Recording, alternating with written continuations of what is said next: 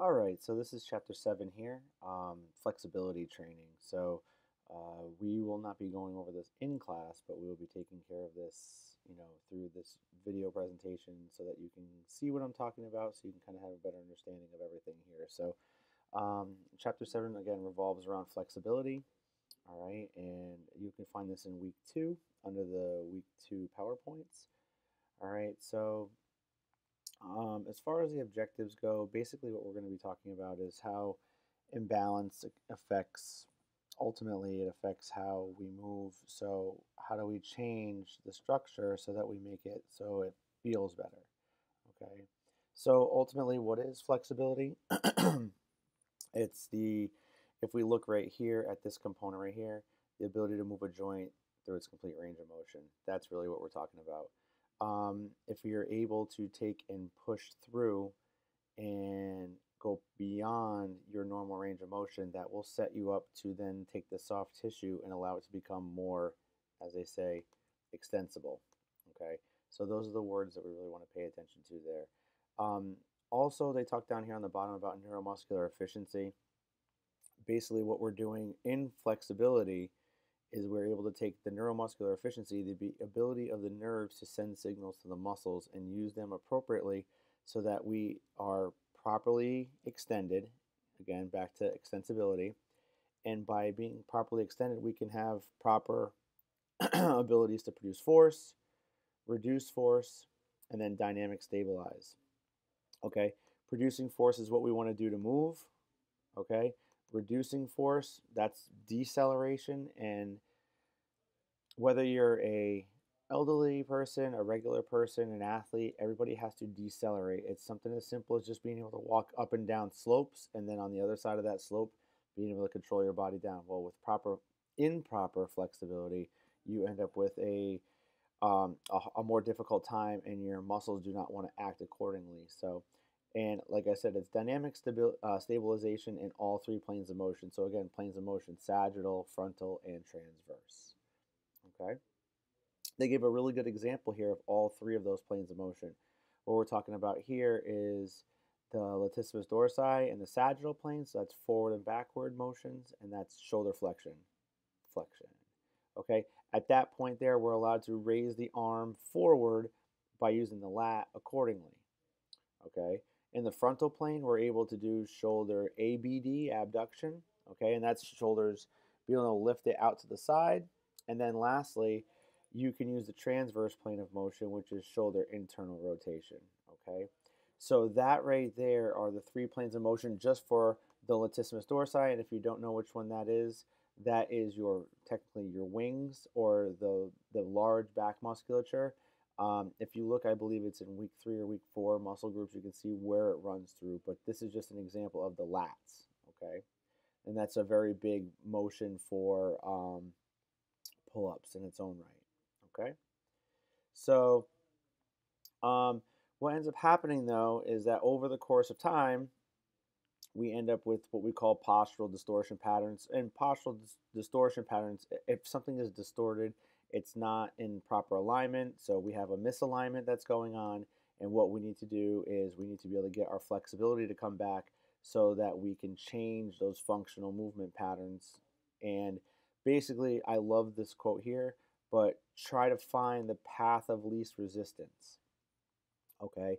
And by changing that path of least resistance, that allows the muscle to work effectively and it does not allow for that distortion to occur. Okay, so that's what postural distortions are all about. Distortions are being able to just be able to, move imbalance, which we do not want. Okay.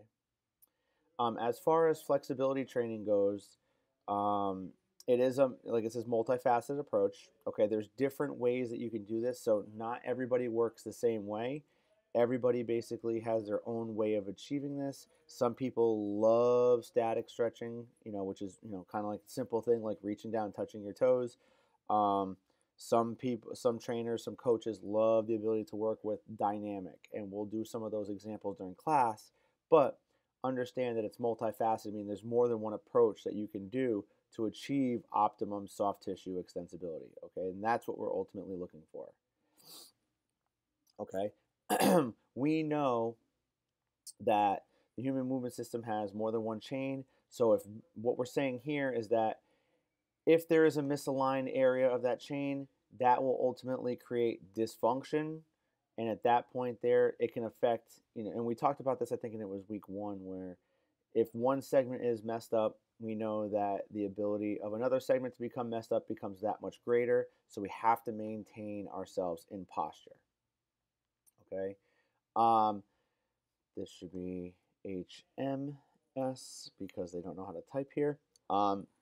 So we know that relative flexibility can be developed. Poor flexibility leads to the development of relative flexibility. And when it's relative, that means that it's relative to what's going on. Ultimately, what that means is that it will lead to an imbalance because relative flexibility means it's going to adapt to a poor pattern. Okay, so that's what we're talking about. So we do not want to limit flexibility. We want to maintain it and keep it optimal. This picture came up yesterday right here, this picture area right here, that whole area, because we talked about it from this perspective of this right here.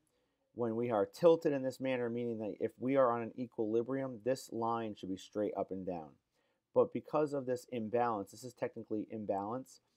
This side here, if you follow the arrow where my arrow is going, this arrow right here is ultimately a overstretched muscle, which means that it's going to need to be stretched or needs to be able to improve the flexibility of it. And when this becomes back in balance, while we're also stretching and taking care of this particular muscle group on one side, the imbalanced side, because there's always two ways, and what I always tell people is our body likes to self-preserve itself. Well, this is not self-preservation. This is basically hurting ourselves. So if this side is overly stretched, this side usually is weak. So what we have to do is strengthen this side, but we need to be able to stretch this side. And that's what we talked about the other day. So imbalance occurs because of these 4 things, which we'll go through in each one. All right. So something that we have is called, altered reciprocal inhibition. Okay. What that means is it's caused by tight agonists. Remember we said tight agonists are prime movers. Okay. And because of that, they inhibit the functional antagonist or the muscle group that works on the opposing fashion. Okay, so this right here, inhibits, means it turns off the functional antagonist. That's not good. We do not want that. We still want there to be, I know I joke around about the word, but the word tone. Okay, there still needs to be tone to the antagonist. Okay, there's a synergistic dominance, meaning that instead of the prime mover being the main facet of that motion, the synergists or the muscle groups that assist are actually the ones that take over, because the prime movers are either weak or they are shut down, meaning inhibited. So that can be a problem. So altered reciprocal inhibition, synergistic dominance, meaning that the assisting groups are taking over, and it says it right in the term. You have an arthrokinetic dysfunction, so you have altered forces at the joint resulting in abnormal joint movement and proprioception. Arthrokinetic, what we're basically saying is that the joint does not move correctly. That's exactly what that means right there. And then lastly, neuromuscular efficiency, meaning that we can have an imbalance because we have improper nerve to muscle signaling and it's not efficient, meaning that we're not coordinated. Okay, so that's ultimately the 4 ways that NASM explains, but these are 4 of really great terms that come up. Okay. So with muscle imbalance, we have these dysfunctions. Well, how does our body detect? If you were in exercise physiology, you remember these terms, but very quickly, mechanoreceptors, they kind of basically give you, the muscle gives an idea as to how it feels during certain times, so during movement.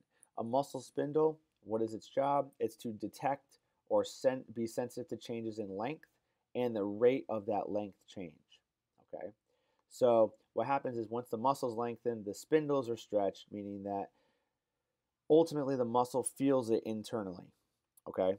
So what ends up happening here is when you become more flexible, these muscle spindles are able to let the stretch be felt more without pulling back on it. And we'll talk more about this because there's a way to feel that end range, and your body basically does a really good job of kicking back to allow you to know that you went too far.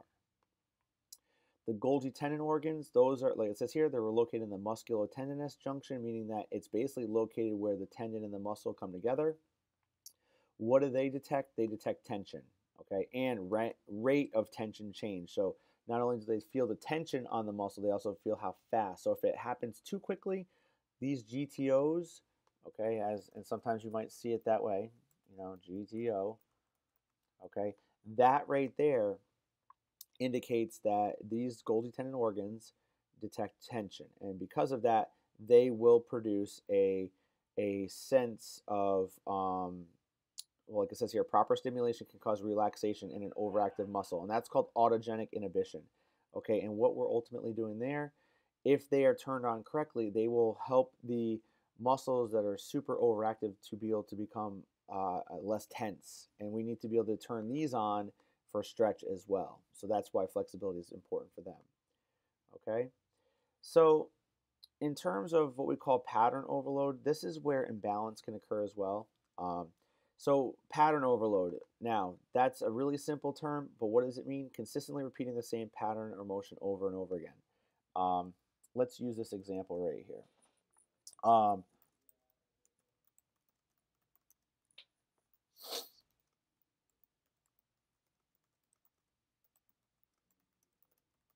okay, take that example right there. Or, um,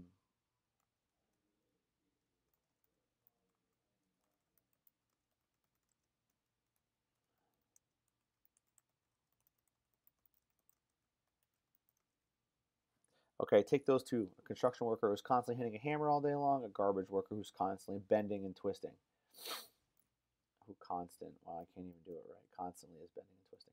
So these two people are going to have pattern overload. If you swing a hammer all day with your right hand, eventually you're going to have too much pattern overload, and that can cause damage to that person's elbow. It can cause damage to the shoulder, the wrist, etc. Garbage worker, same thing. They can have a lower back pain because of all that bending and twisting. So what does that mean? If they don't take care of themselves correctly, then what's going to end up happening is you have pattern overload, and then that leads to this right here. And this is the cumulative injury cycle.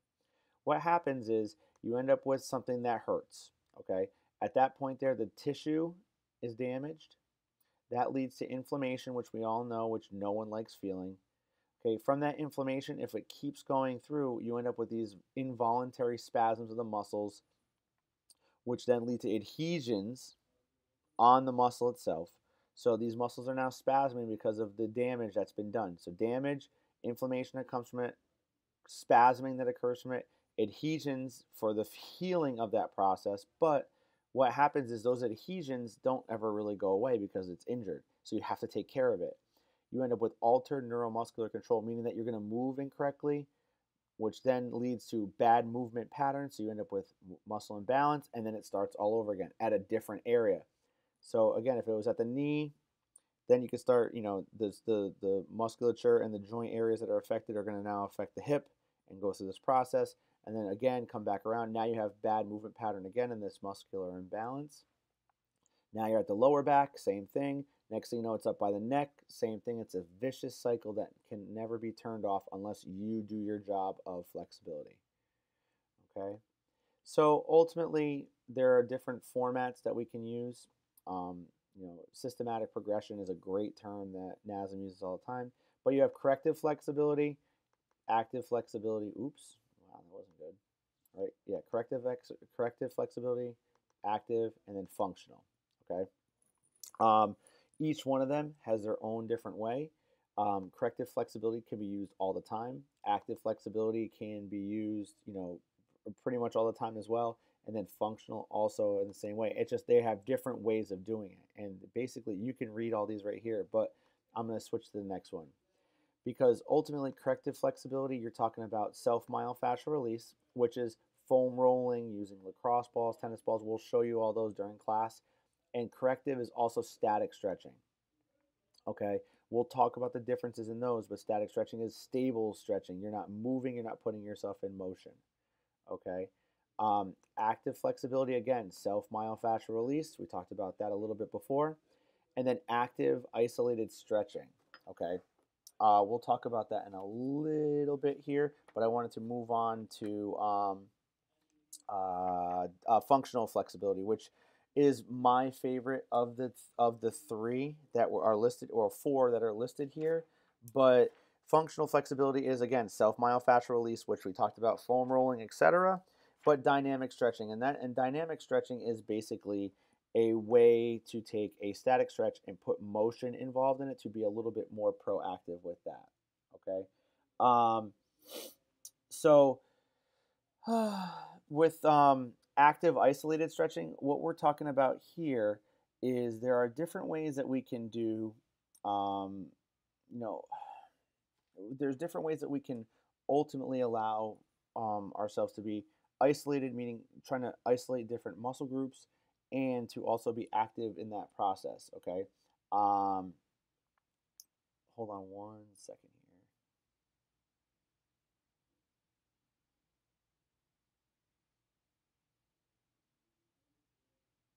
Yep. So, and basically what we're doing here is we're taking static stretching and dynamic stretching and putting it as an in between. So, what you can do is if you gotten yourself into, a simple position like a plank position and you were to raise one leg up and then come back down, raise the other leg up, come back down, you're isolating specific areas of the shoulder and the abs, and then you're using range of motion to be able to range of motion of a specific area that you're trying to stretch. Well, that's going to get your hamstrings, going to get your lower back, and get your glutes. So that's there. And like I said, we're going to go through all four of these during class time today. So that'll be very important for us to kind of pay attention to. All right. Self-myofascial release again. What are we looking for? Trying to break down that fascia or the surrounding area of the muscles. Okay. What we do is now it says gentle pressure applied like a foam roller. It varies, and I hesitate when I say it varies, and it depends because you can apply greater pressure, but as a beginner person, you do not want to overextend that. As you become a more flexible person, as you become more used to these self-myofascial release techniques, it will help you to be able to drive a little bit harder into those areas because you have to break down fibers a little bit deeper or adhesions that are on the fibers a little bit deeper. Okay. Um, so basically, what will happen is you can use this at any point. I use it with my people. I use it at the beginning of a training session and at the end of a training session. And no matter if they're a beginner or an experienced person, I always do because it's very important to keep. It actually helps with keeping fluid moving. It doesn't allow, it helps with the removal of lactic acid, etc. Okay. Static stretching, we know. Now, here's the thing. They talk about holds between 20 and 30 seconds, to an end range. This, again, varies by person. As someone gets really good, you can have them hold maximal 30 seconds. I don't usually, for a beginner, I don't usually want them going any higher than 30. We do certain things during class that allow us to hold for, 2 or 3 minute end ranges, and that's okay. But again, they have to work up to that. Okay. So what do? They stimulate the Golgi tendon organs, so they feel that tension, and then they produce an inhibitory effect on the muscle spindle. Inhibitory meaning they turn off the muscle spindle. The muscle spindle is feeling that stretch, but they're turning it off, meaning they're inhibiting it, so they're not allowing it to occur so that it can go beyond its normal range. And the muscle spindles are like, I'm okay with this. Okay. So active isolated stretching, here we go again, using your agonist and synergist to move a joint. Okay, and so what that does, it creates reciprocal inhibition of the functional antagonist. So what we're doing is we're turning off, we're the ability to turn off those functional antagonists so that they can be able to let the muscle group move through the range of motion without being able to shut it down. Okay, and like it says, it allows for a greater range of motion. Um, and so basically what you can do is stretch, release, and you do that for 5 to 10 reps, and you hold for 1 to 2 seconds at a time. Okay. Dynamic, again, going through a full range of motion, but you're using momentum of the body. Walking lunges are a really good example of that. This is what I like to use pre-stretch because I've seen a lot of research that shows that with dynamic stretching, you have the ability to still go beyond range of motion, and still be able to feel the stretch, but you're going to be more specific to the exercise. And I like this and like I said, because the research shows that dynamic stretching can produce more of an appropriate stretching mechanism versus versus a static stretch, which is that reach down and hold or reach across and hold or whatever the holding is. So if I were to tell you pre-exercise, and we'll go over this in class again, but with pre-exercise, I enjoy dynamic stretching and self-myofascial release. For post, I like self-myofascial release and static stretching. Active isolated, you can put in pre-workout as well, with self-myofascial release, because it allows for the individual to really, really, really kind of, slow down and make these range of motion changes with the active isolated, okay? So the summary is here, but basically what will happen is you end up with this functional and this active flexibility that'll get put into your warm up and cool down sections for your exercise programming, and it should be listed what you want them to do. So as we go through each one of these concepts, like it says here, flexibility training concepts, what you need to realize is that you need to be able to start implementing these into your training program, because you want to eventually create your own, and we're going to start creating our own probably next week or in the week after to get us a better idea. Okay, so that's flexibility. This is a way for us to really dive in deep. So if you're listening to this, broadcast or whatever you want to call it, just know that you can, it's a video. You can stop it, rewind it, listen to what I say, and then you can ask questions from there. Instead, it makes it a little bit better than having to just read this slide by itself. What is flexibility? And then you're reading through. Well, if you are reading through it and you hear my voice with it, it may help you to understand it a little bit better. So that's why I'm going to be doing these videos for each one. Okay. So have a great day, and we will see you soon.